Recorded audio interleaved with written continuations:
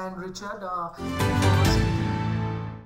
Former India captain Bhaichung Bhutia opines that the All India Football Federation's Indian Arrows project is a well-thought-out one which would reap benefits for years to come. However, Bhutia believes that if a player from Arrows has an opportunity to ply his trade abroad, he should be allowed to do so, and should he fail internationally, he should always have the luxury of joining the Arrows back. Dheeraj Morengatham's contract expired with the federation on December 31st, 2017, and since then he has been training with the Indian Super League side Kerala Blasters. The goalkeeper is expected to undergo a trial at Motherwell and a few more English clubs later this year.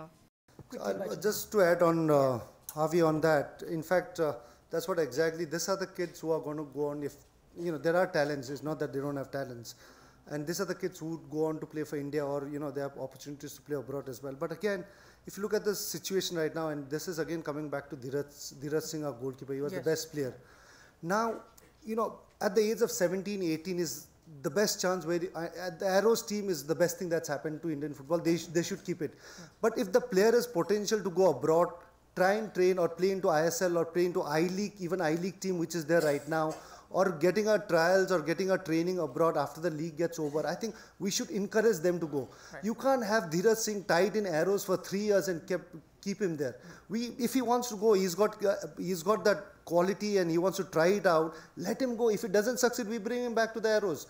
But don't keep him tied for 3 years and keep him here and then give our other two goalkeepers who are in the Arrows team no chance. So if Dheeraj gets an offer to go to trials in European country or even in ISL club to play, I think you should just release him and bring the other one. If it doesn't succeed, bring him back. But don't do a 3-year tie-up. I think it's great that Arrows have started in playing in I-League, but you can't tie up a player for 3 years who's got good potential. And this is the age you need to go abroad and try, because at the age of 24, 25, no foreign clubs are going to look at you. And that too, you're coming from India. So this is the time he needs to go and try it out. But I think this is where some of the things which we also get it wrong.